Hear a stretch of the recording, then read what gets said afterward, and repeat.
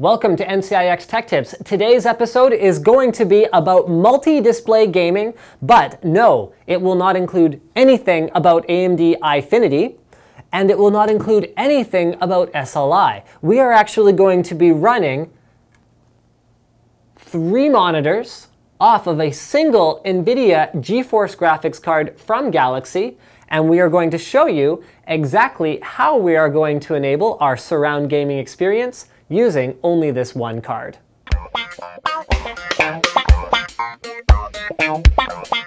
Now let's have a look at the physical card itself before we get into the multi-display technology. So this is a GTX 570. It is completely non-reference. So MDT is not the only thing that's custom about this. It uses a custom matte black PCB. It has the PCI Express connectors located in the back of the card as opposed to at the top of the card. It has a custom aluminum shroud that actually looks really sharp, uses an 80mm cooling fan. It's got 4 heat pipes that take heat away from the GPU to an enormous fin array. It obviously has more ports on the back of it than a normal GTX 570, and it has 1.28 gigs of RAM. Now this is one of the things that may be a bit of a performance bottleneck for this card, especially in very widescreen gaming at large resolutions such as 3x 1080p. However, if you are running 3 smaller than 1080p monitors, that shouldn't be an issue. And if you're not going to be running it in 3D,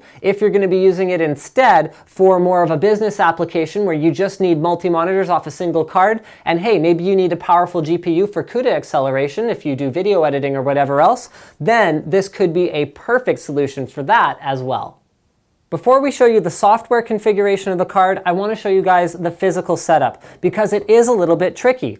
Unlike competing solutions from AMD, the Galaxy MDT card does not require a DisplayPort to DVI adapter. So the way it achieves that is with a custom implementation of DVI that is a little bit tricky to get set up the first time if you don't carefully follow instructions. So on the back of the card, you'll see that there are 4 DVI connectors and 1 mini HDMI connector. These are all numbered in a way that you should look at them carefully before you install the card, or use the diagram, which is actually located both on the back of the box as well as on the manual, to ensure that you're plugging the correct monitor into the correct card. It supports up to a maximum of a 3+1 configuration, so that is 4 displays total. The one single display, the separate display, the one that can't be used as a single virtual large display, either plugs into DVI-I or mini HDMI.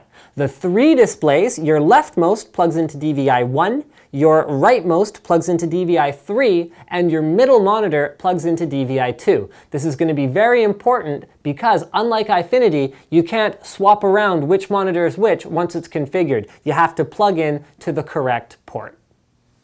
MDT also comes with a very cool little application called, well, Galaxy MDT. Something along those lines. But what this does is actually much cooler than it at first appears. It is a way of quickly and easily deciding whether you want to use your monitors as one large monitor, which is ideal for gaming, or whether you want to use them as 3 independent monitors, which is a lot better for things like web browsing. How many times have you Eyefinity owners out there gone like this?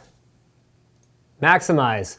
Oh, now how do I use this website? So my launch campaign button's over here, and my feedback and support button is over here.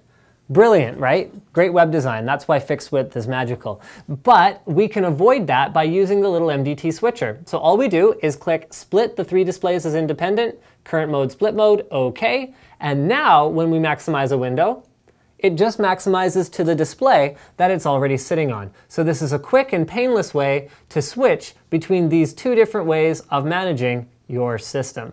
It also comes with an additional software utility called WinSplit, and what WinSplit allows you to do is set up multiple virtual well, what can I call them? Virtual displays or hotkeys for where you want applications to go and how you want them to be arranged on your large desktop. So you've got a couple different options for managing your multi-display setup. Now, just like with AMD's Eyefinity technology, MDT is not going to be able to run games correctly unless you create one large virtual display within the driver. So because we're using this solution where DVI is being split out into multiple monitors, we are able to fake it by creating a custom resolution. So what you do is you go within the NVIDIA control panel, go to Customize the resolution under Change Resolution, create a custom resolution, and then all you have to do is change it to 5760 by 1080. The refresh rate has to be 50 Hertz, and the reason for that is because we are limited by how much overall bandwidth DVI can provide to your 3 displays. So every refresh per second is an additional 1920 by, or rather, 5760 by 1080 picture that has to be sent over the cable. The last thing we have to change is the timing to CVT reduced blank. Then we click Test, and it says the test is successful. Do you want to save this resolution? And the answer is yes. Now it's going to go back to clone mode, so you can see that it is back the way it was, but that doesn't mean it didn't work. Now, when you go into change resolution, at the very top, you'll see custom 5760 by 1080.